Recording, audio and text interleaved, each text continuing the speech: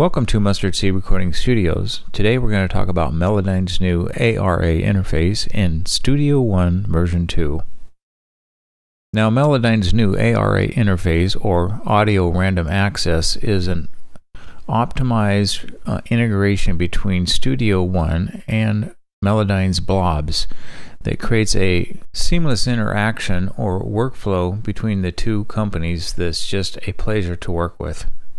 Now, Ceremony goes over their basic navigation commands on their website, and I do recommend you watch their videos. However, today I'm going to go over just some of the optimal workflow commands required to use Melodyne within Studio One. We're going to go over the advanced pitch correction techniques, not your macro press a button to fix the problem approach, but actually going into fine-tuning the individual drifts and modulations within a blob. We'll also go over a whole plethora of Melodyne tips and tricks. For example, we'll show you how to use Melodyne to create vocal guide tracks. This is when you record the vocal, then you correct it to perfect pitch, and then you re-record the vocal while listening to the original track. And each iteration you do of that cycle actually produces a better vocal track. That's a great way to, in essence, use Melodyne as a comping tool. We'll talk about understanding the relationship between Studio One events and Melodyne's working or transfer files. And by default, the Melodyne edits are linked to the event. So if you copy the event, the same edit still goes with the event. If you change a note in one event and copy it 10 times, you'll have that same change note each 10 times. So we'll talk about that in this default mode. Then we'll talk about how to break that link so that you can create, for example, multiple harmonies off of a single Studio One event. Along with that, we'll look at two approaches to using Melodyne to create harmonizations. We'll look at the separate track approach, which allows you to do separate EQing and effects on each track and have more control over each one of the harmonies. Or we'll also show you, if you happen to be an owner of the Melodyne editor, which is polyphonic, we'll show you how to do that within one track. And we'll also have some fun decomposing a pre-recorded song's harmonies and identifying the harmonies and then recording the harmonies ourselves. We'll also look into Melodyne's metadata capabilities, such as tempo data and MIDI data. We'll use their tempo data to actually do some tempo mapping within Studio One.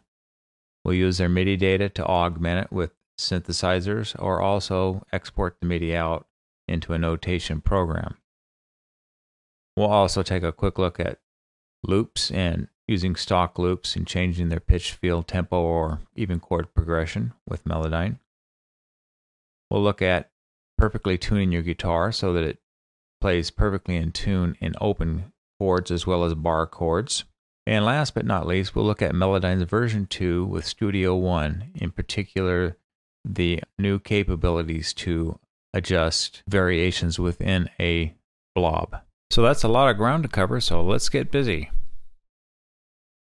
Okay, we're going to go over the basic commands and workflow of Melodyne. The first command to know is Control-M, or right mouse click, edit with Melodyne. It will render. Usually it renders properly. It automatically figures out whether it's a melody or polyphonic or percussion. If it doesn't get it right, you can always run it again here. Notice when the thing came up, it pretty much zoomed into the majority of the song that was there. I'm going to go over a couple of basic zoom commands. Holding the Control and Alt key down gives you a zoom cursor, and if you drag to the left, you'll zoom in and out horizontally. If you drag up and down, you'll zoom in and out vertically, and holding the Alt key allows you to drag and just reposition the thing freely. Probably the most useful way is to hold it Control Alt and then double click on a blob, and it'll immediately center that blob and bring it right up to where you can see everything that's going on. Clicking here on the timeline will automatically change the timeline up there, so they're always in sync with each other wherever the play cursor is.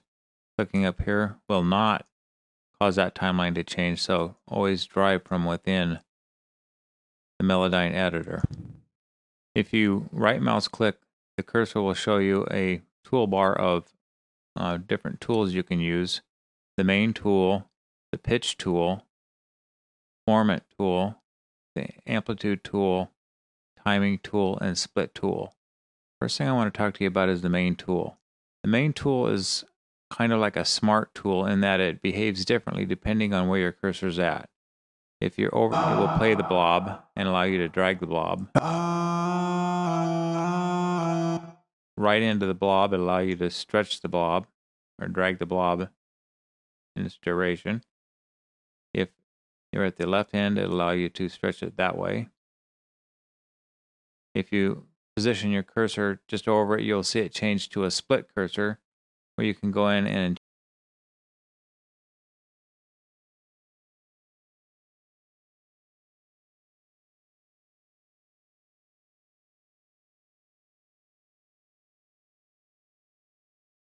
my settings over here are on the pitch grid thing. If you click over here in this square right here, you'll see you get timing grid, pitch grid, and views. What do you want to view? I have all the views set up except for notation set up at this point. Show intentional notes is important. It shows this gray bar where the note should be and allows you to drag the note into that space if you want to do it manually. All right, now I'm on a semitone snap. Scale snaps are very useful for especially when you're generating harmonies or building harmonies. But right now I'm going to leave it in semitone snap just to demonstrate a few things here. Still using the main tool. If I try to move this note right now, it will jump. You can see the note is slightly sharp, and it will actually jump a whole semitone, but it's still sharp, so it doesn't make good for us. So I'll hold down the Alt key. It allows me to drag it into the ideal pitch. Now, notice up here on these two numbers when I drag that. I'm going to go ahead and undo that and bring it back to where it originally was. So it's an E, but it's 35 cents sharp. So I'm going to drag it around 0. But the best thing by far is to use your ear when you're tuning a note.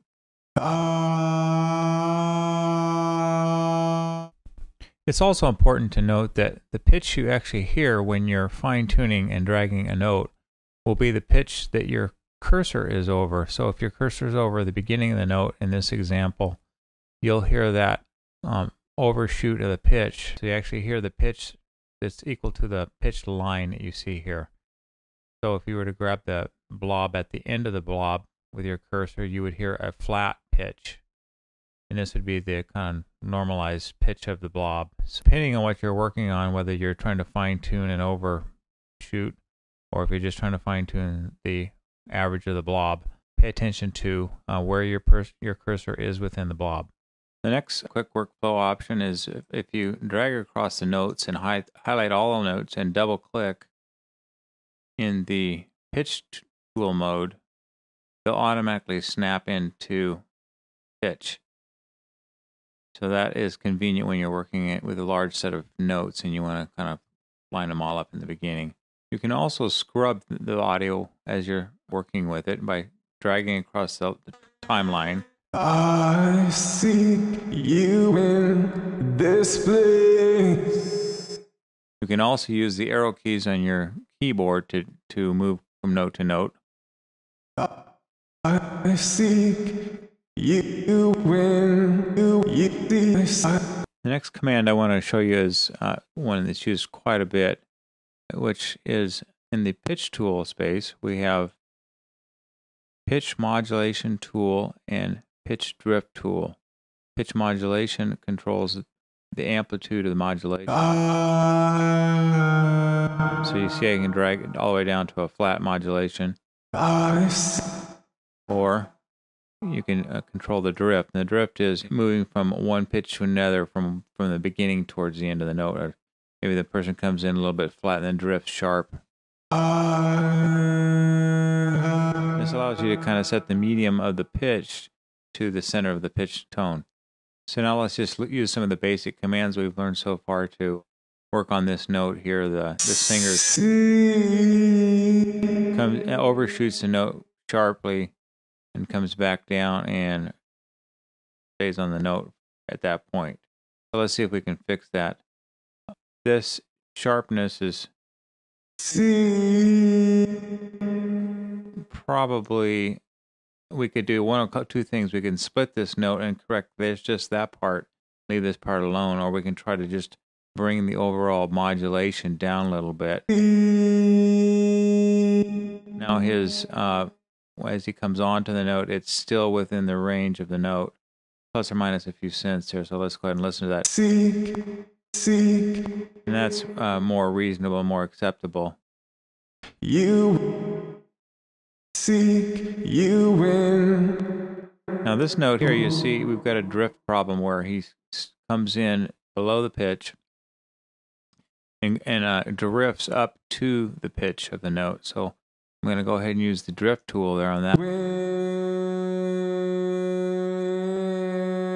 And you'll see at the center of the blob, there's a kind of a line there. I'm just averaging out the modulations from the beginning to the end so that they're level. So we get a little better modulation as we go through there. I'm going to maybe just back off a little bit with the modulation. You don't want to do it too much or it takes away the character of the singer. I seek you in this place. Okay, let's work on this one here. Bring down the modulation. The drift is going flat on this note. So to make that note as level as possible. I seek you in this place. Here's an important tip about scrolling. Normally, if you're listening to the song and you're using the Melodyne editor, scrolling will work fine. Let me just demonstrate. Oh, my soul. And it pages on to the next blob, and you see what follows along with the song.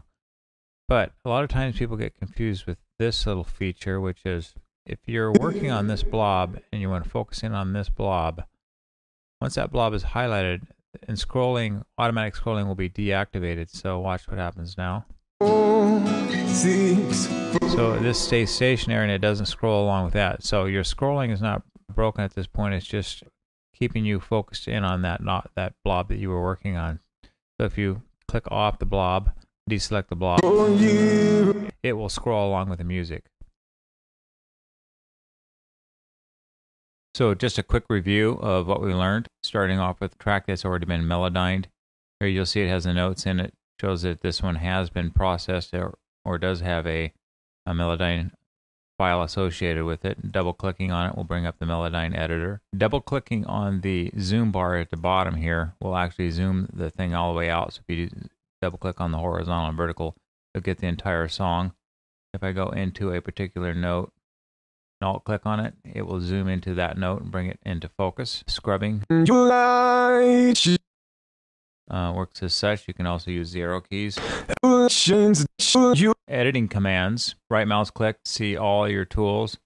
Primary one is your main tool, which allows you to do 5 or 6 different things, including zooming, stretching both ends,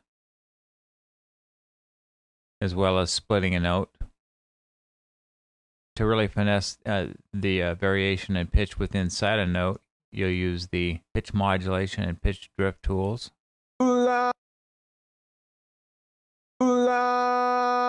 And note separation can be done separately here, as you see we did in the, if I want to continue to split these.